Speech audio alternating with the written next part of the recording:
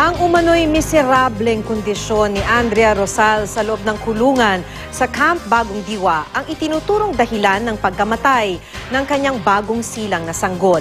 Itinuturong leader ng CPP-NPA si Rosal. Naaresto siya noong Marso. Makibalita tayo kay Athena Imperial.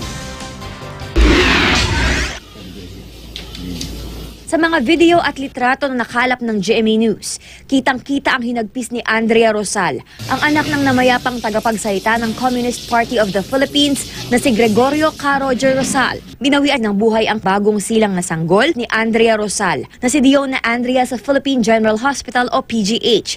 Hypoxemic encephalopathy o kakulangan ng oxygen ang sinasabing dahilan ng pagkamatay ng sanggol. Paniwala ng grupong Bagong Alyansang Makabayan, posibleng ang miserableng kondisyon ni Andrea sa kulungan ang naging dahilan ng mahinang kalusugan ng sanggol. Natutulog siya sa sahig nung selda.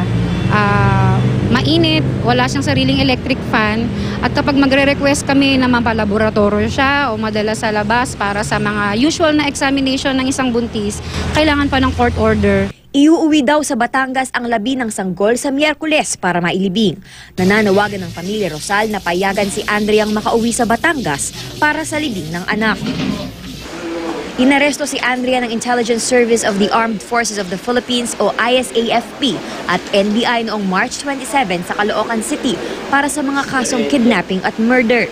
Ayon sa militar, ranking leader si Andrea ng CPP-NPA Southern Tagalog Region at pinaniniwala ang Secretary ng Komite Larangan Guerrilla Sub-Regional Military Area, Southern Tagalog Regional Party Committee.